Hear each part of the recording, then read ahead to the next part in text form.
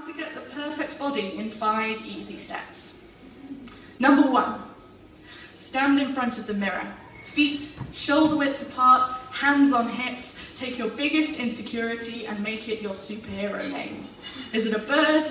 Is it a plane? No, it's Thunder Thighs and the Cellulite Kid, here to remind Gotham City that beauty standards are bullshit.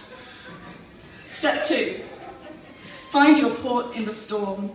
Ignore the siren songs that whisper imperfections in your sleep, the myriad voices waiting for you to dash yourself against the rocks. They're wrong. Find something they cannot refute. Hold on to it with a white-knuckle grip. Anchor yourself there until the storm clouds pass. Step 3.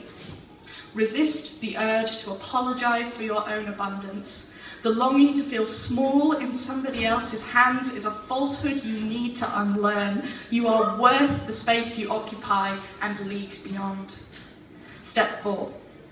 Remind yourself that there is no such thing as objective beauty. Remember that Aphrodite changes in the eye of each beholder, that even her form is rendered with stomach rolls, with a strong jaw, with uneven breasts. Remember that the Venus of Willendorf looked down upon herself and declared it to be beautiful. Step 5. Repeat steps 1 to 4 as necessary. Thank you very much.